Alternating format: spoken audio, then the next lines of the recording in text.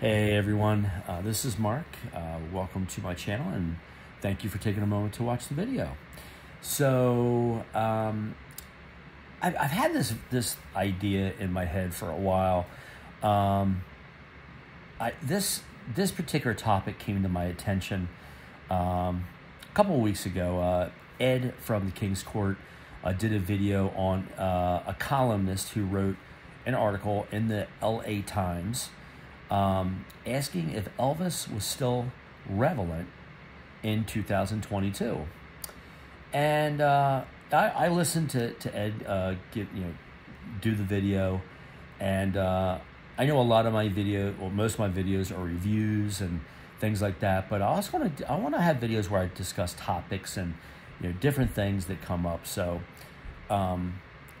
this particular video kind of struck me. And as an Elvis fan, I felt the need to address it. So, first and foremost, I have a pretty good feeling that this columnist, as he wants to be called, is not an Elvis fan, doesn't really know much about Elvis whatsoever.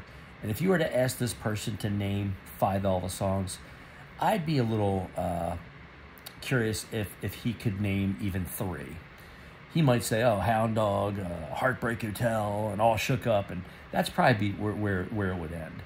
So I took very little as to what this columnist had to say. Like I said, if you're not an Elvis fan, to me, then a guy like this is more of a critic.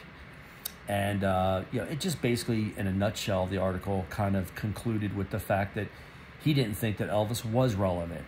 And that, his shine and luster kind of, I guess you can say, has worn off over the years. I will say I completely, 100% disagree with that assessment. I think it's ridiculous to even ask that question. I think it's nonsensical. I think anybody who would question whether Elvis Presley in this day and age, in 2022, is irrelevant, I think is sheer insanity. A couple of things. If you, just from what I've seen, if you even go on eBay and there's bidding on any Elvis record, book, anything, the bids can go up as high as hundreds of dollars. The fact that a lot of Elvis's early FTD LP sets, look at the money they're going for. Standing Room Only sold for a little bit over $1,000. Another one sold for well over $800. The Good Time Sessions, I've seen it listed for over $600, $700. The Viva Las Vegas FTD book set that came out a couple years ago, $1,000, $1,100.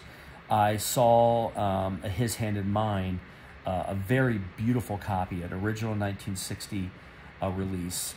And it came out, this is about a month or so ago. I kept my eye on it. I bid on it. Once it got a little over $100, I backed off. In a matter of a minute, it jumped from $100 to $400, and it ended up selling, I think, for close to $900. So, come on. Graceland, second only to the White House as the most visited historical place to visit in the entire United States. Look at Elvis Week coming up in this month, later to commemorate Elvis's passing.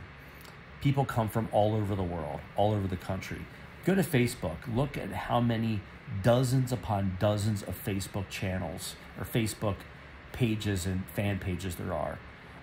The collectability of everything Elvis. The movie did amazing. People went out in droves to see this, reaching out to a new generation. So that's it. That was the whole reason of this video. I didn't want to ramble on too much, but to me, for anybody to question for a minute whether Elvis Presley is still relevant in 2022, we need to put that nonsense talk to rest. Because yes, his music is very much alive, very much inspiring, to a whole new generation. He is as amazing now as he was when he was alive. Like I said, the books, the countless books that are out on him, the memorabilia, He is the highest sought after as far as collectability of any artist out there. So just wanted to take a few moments to just get that off my chest. He has really been a big part of my life. My daughter's starting to really get into his music, and it is reaching out to a new generation, and that just thrills my soul. So thank you very much for taking a moment to watch this. I know I rambled for a little bit, but just wanted to do this video quickly and get it out there. So I hope you all have a great rest of your Thursday, and I will see you real soon. Bye.